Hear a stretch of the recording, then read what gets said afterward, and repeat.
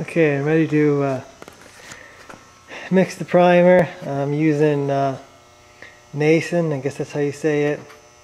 It's a DuPont product. It's the cheaper version of DuPont. Actually, I think DuPont's been bought out. I'm not sure. They got a weird name, I think, now. But this is what I got because it's a little cheaper than the DuPont brand. But it is DuPont. So anyway, we're going to do 1 part primer and then 1 part reducer or activator. And I'm going to mix it up in these little cups. Probably going to mix up a real small amount, maybe 4 ounces of paint. Got a little strainer to make sure nothing gets in the gun. And this paint's expensive, so I'm going to mix up as minimal amount as I can. I don't have a whole lot to prime, so 4 ounces should be good. This stuff is not cheap, so you don't want to go and be wasting a bunch of it.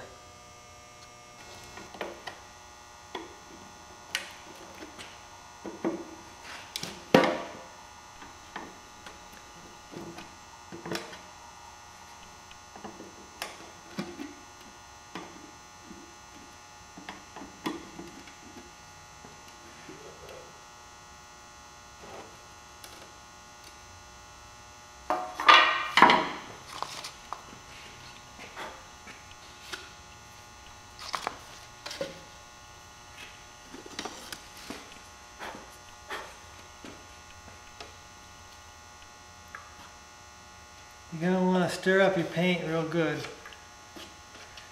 Paint or primer, you want to stir it up real good so you get all the chemicals mixed together.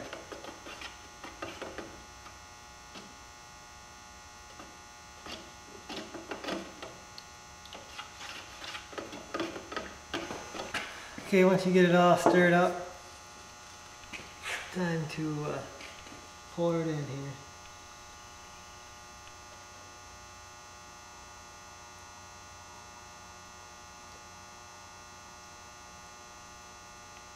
Like I said, I'm just going to mix up a real small amount, probably 4 ounces of paint right now. So that's 2 ounces of primer, and that's 2 ounces of the activator.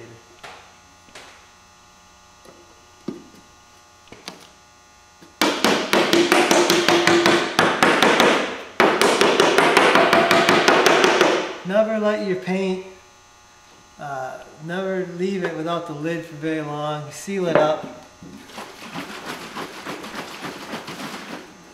So you got a little bit over 2 ounces there, so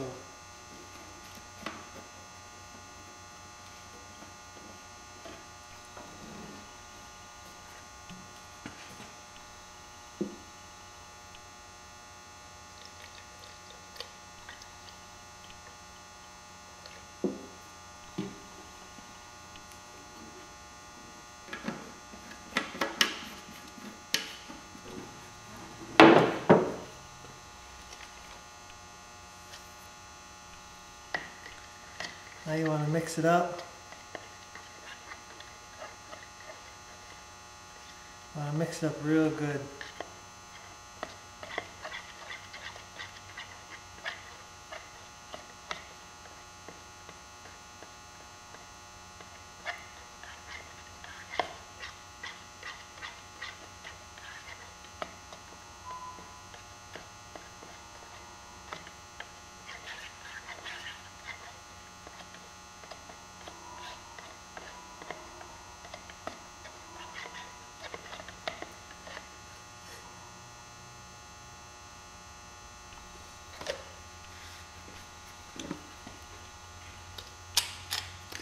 Now it's ready to go in the gun.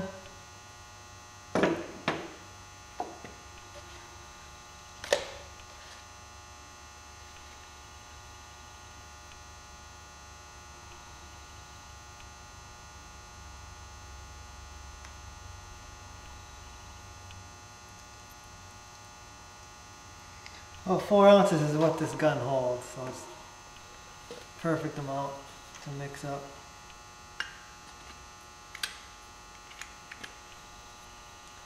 This is just a cheap small gun that I use.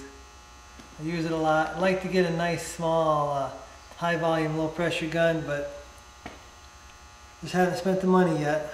Now I'm going to go wipe down my thing and I'll be ready to spray.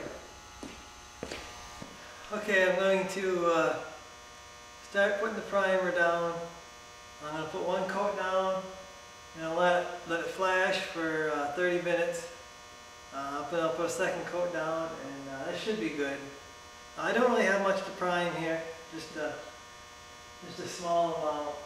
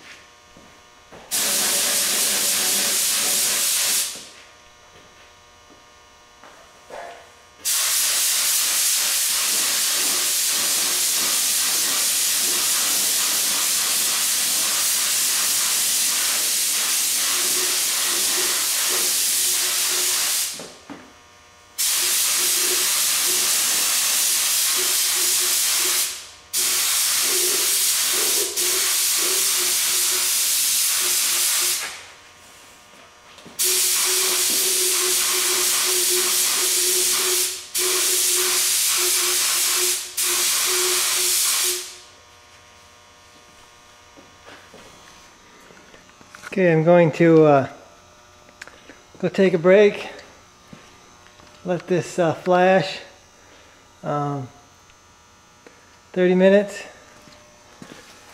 and put another coat on. I may put 3 coats on this, we'll see. Okay, got it all primed.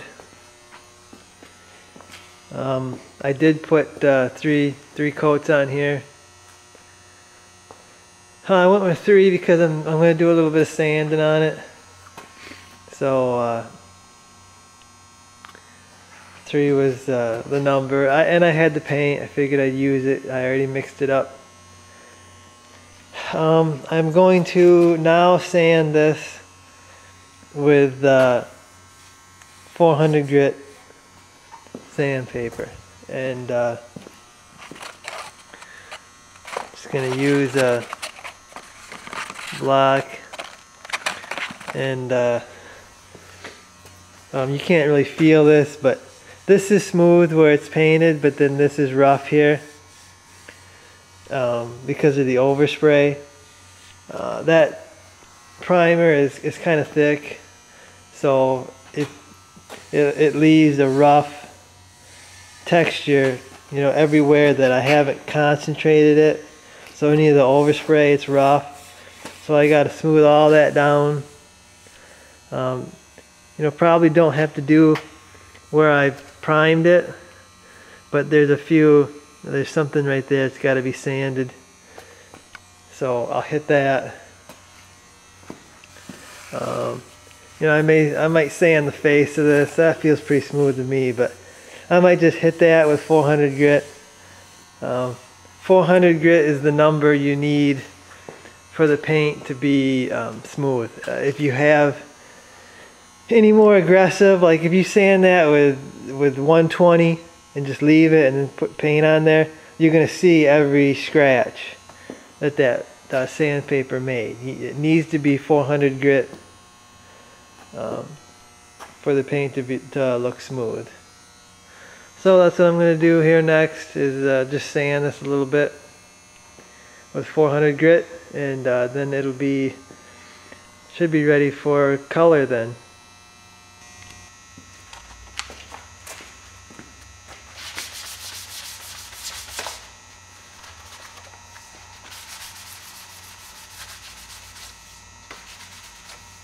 Just going to lightly sand this.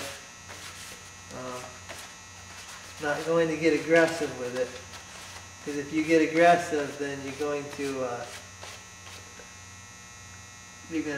go through the primer you just laid down. So it's just a light sanding. This 400 gets clogged up pretty fast because it's just it's pretty fine paper.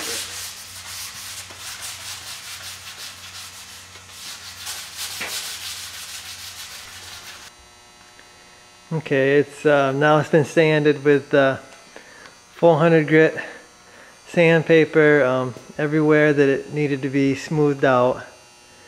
You know, I use my fingers and feel the whole thing, you know, to feel where it needs to be sanded. I mean, if you can feel it rough, you're going to be able to see the roughness.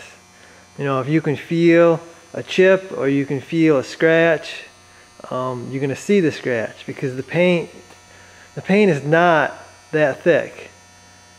That's what you use primers and Bondo for, is filling that stuff in so the surface is smooth for the paint, because the paint is not going to fill anything in.